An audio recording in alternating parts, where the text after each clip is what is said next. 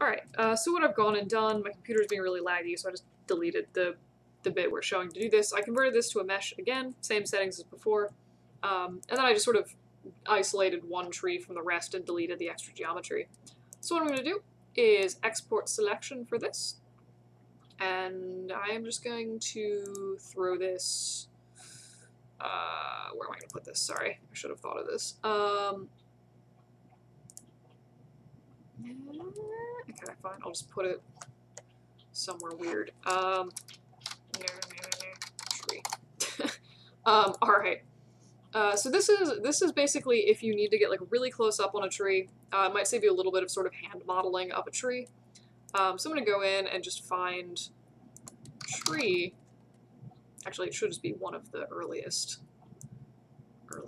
things. Very helpful, thank you. Why is that even on? Okay. Biggest issue with me is just finding files on my computer because I have so many of them. Okay, tree. Alright, so click and just drag. We have a tree. Make sure you hit the edit mode. Otherwise, you're going to keep populating trees in here. If you do keep populating trees by accident, like, you know, do something like this, and you're like, oh god, what have I done? Go to edit mode, layer, and then just clear that, and it'll get you your nice one tree back. So what I'm going to do, and this is really janky, but again, like you can see, this is a pretty low poly tree. I'm just going to go ahead and, where am I going? Sorry. I'm going Geometry tab, and you want Dynamesh. So just sort of try, usually the default is going to give you something really grainy, but what Dynamesh does is it basically goes through and it overlays this really weird sort of grid onto your mesh where like it just tries to get everything as even polys as it can, and it's also going to close off all the caps in this that were previously open. It also unfortunately merges all the branches together, but like depending on what you need, it's not the end of the world if it does that. But in this case, I'm maybe going to slider that resolution up a tiny bit more, and then Dynamesh that again. And you can see that now, if you want to preserve sort of more of the shape of the tree, it's going to allow you to do that. And with that extra geometry, you can go through relatively easily and just sort of like smooth out the tree so that you don't at least have those really wonky sharp edges. So it depends really on like what you're looking for, like the settings that you'd want to use. Just kind of gotta like play around with a little bit. But then you'd be free to sculpt on this, do whatever you want to it. Or, you know, turn it into some crazy other tree. You can shift branches around, do whatever you want.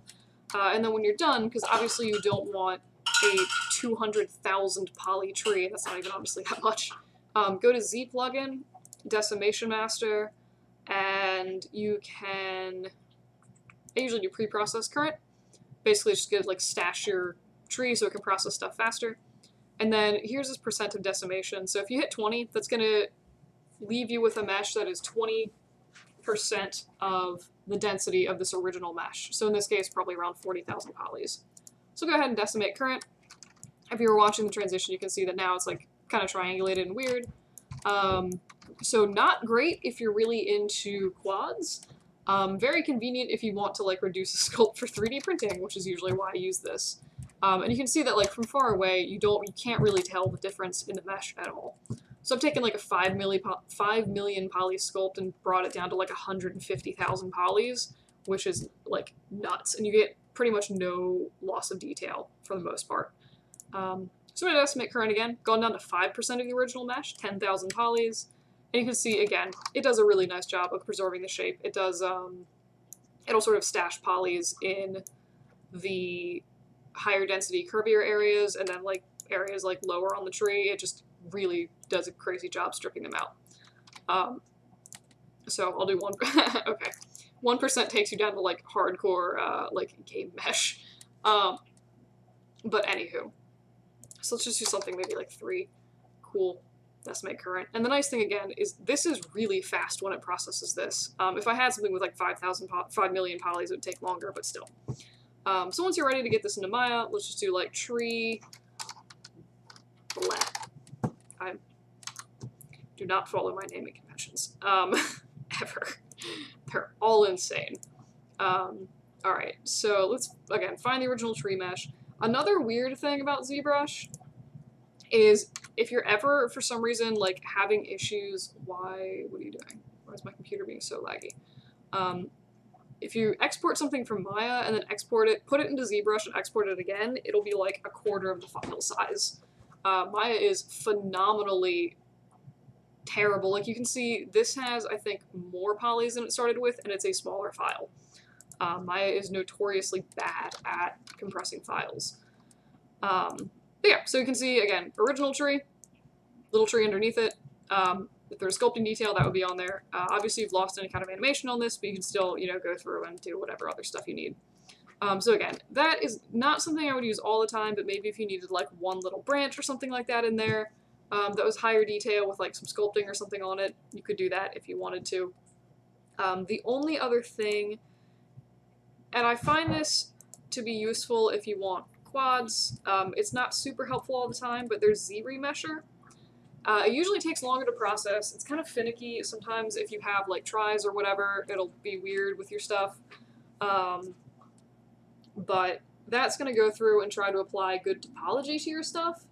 Whereas the Dynamesh works a little bit like the automatic mapping for UVs in Maya, where it's just sort of like, cool, anything facing the x-axis, we're going to smack a grid on that. Anything facing the y-axis, we're just going to smack a grid on that. And wherever they sort of meet, it's like this weird seam of tries, whereas this tries to look a little bit at the geometry, and it will do its best to generate topology based on whatever shape of object you're using.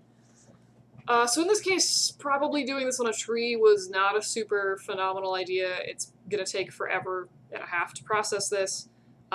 Just know that that option exists. Usually I will use zRemesher if I have a fairly like simpler object and I'm wanting to go in and you know, sculpt on that a little bit. I might zRemesh it after just sort of doing my first initial sculpting. If I've like warped the topology a lot, I'll do this.